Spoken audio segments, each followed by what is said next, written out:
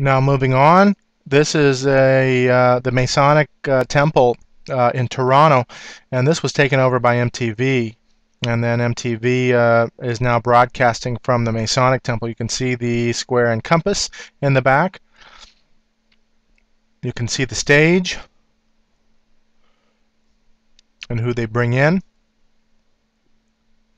MTV and the use of the Eye of Lucifer.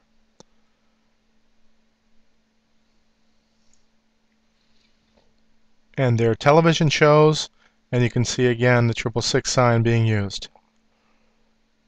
Now MTV funded for the first time in history, this video was funded exclusively by MTV.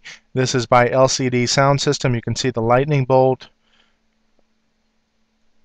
You can see his use of the Masonic salute, which is the Pledge of Allegiance sign. That is Masonic.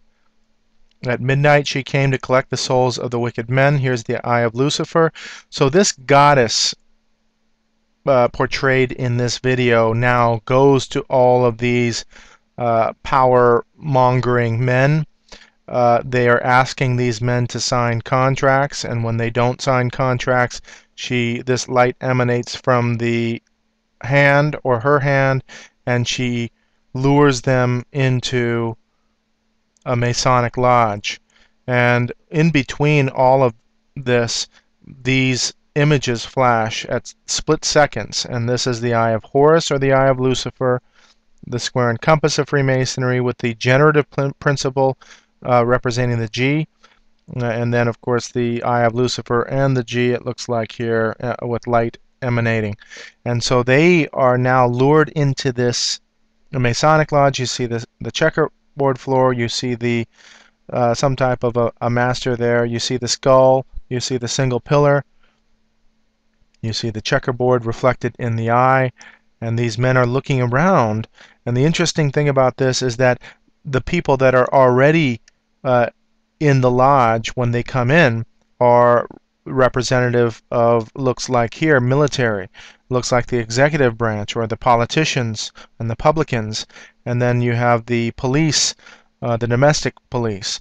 And so what is this saying? This is saying that they are already controlled by the Illuminati and Freemasonry, and I believe that to be exactly the case.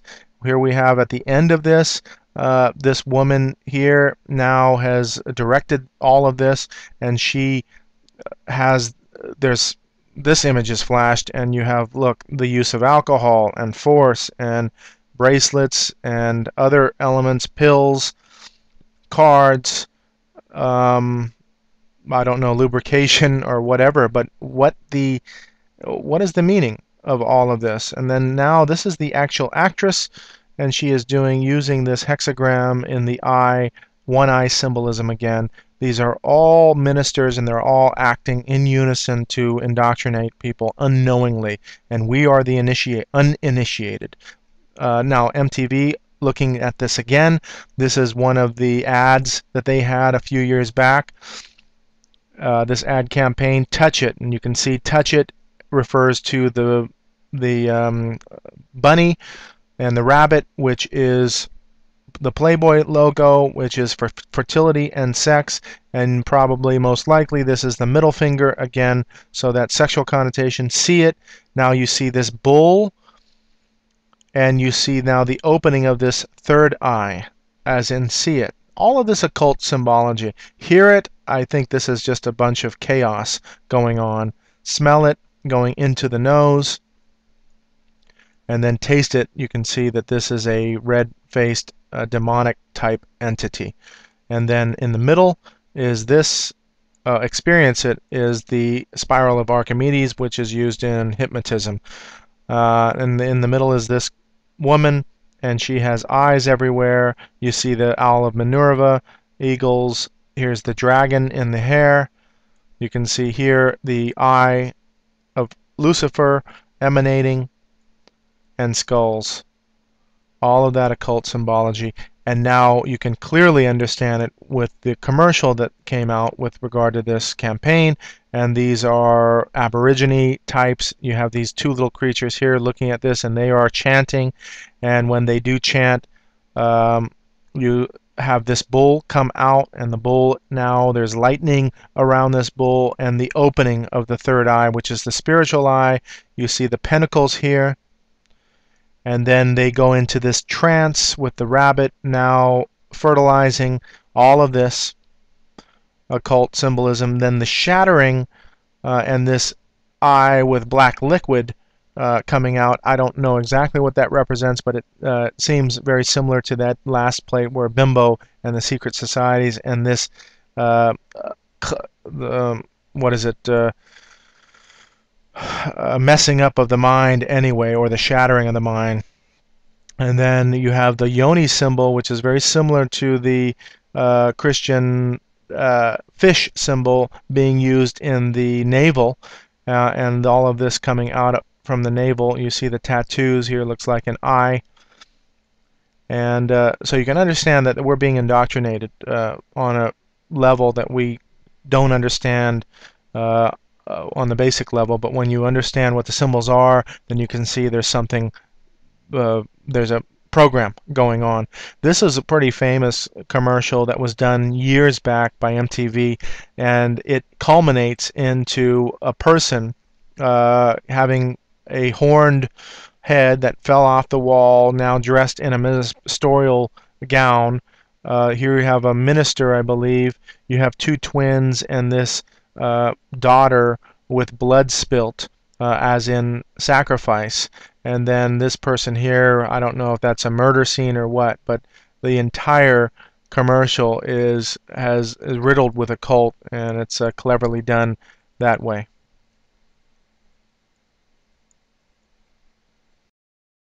Now looking at the 2009 VMA Awards, this was an entire ritual altogether, and we begin with the High Priestess. This is Madonna, dressed in black, and she recites the verses of Thriller by Michael Jackson. Darkness falls across the land, the midnight hour is close at hand, creatures crawl in search of blood to terrorize y'all's neighborhood.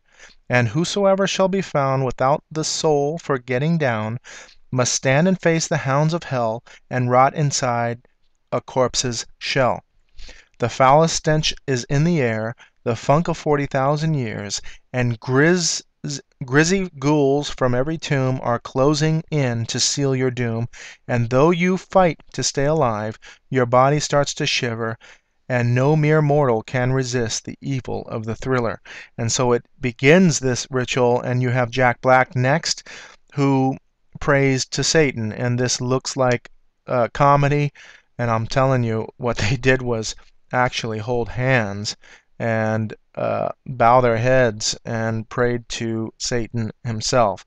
And it's this is national television, so the entire nation watched this, and it looks like comedy, but I'm telling you, they do this ritualistically, and you'll see what happened in later on. We have Lady Gaga here. Now you can see she's dressed as the horned owl. Her dancers have female panties on. You can see the stage set. It is two pillars and the arch, and you can see the keystone up here, but the arch, two pillars of Freemasonry. You can see that this was a mock sacrifice because she begins bleeding here. The stage turns red, and she is hoisted up and lifted while all the dancers praise, and the light emanates from the center of the two pillars. A mock sacrifice on national television. In addition to that, the same 2009 VMA Awards, here's Michael or Janet Jackson. You can see the symbolism of the black and white dualism.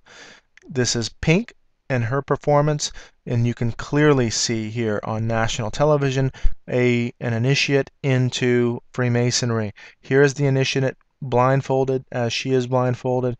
a noose around the neck. She does not have the noose, but she does get hoisted up. So I believe that this is the representation of this noose, and you can see that ritual play that she does after this.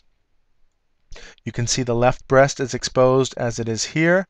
You see now the left leg is exposed as it is here, but the variant is that the clothing represents the floor of Freemasonry, or the floor of the lodge. She is not actually on the floor of the lodge here, but you can see clearly the Freemasonic reference to an initiate into Freemasonry.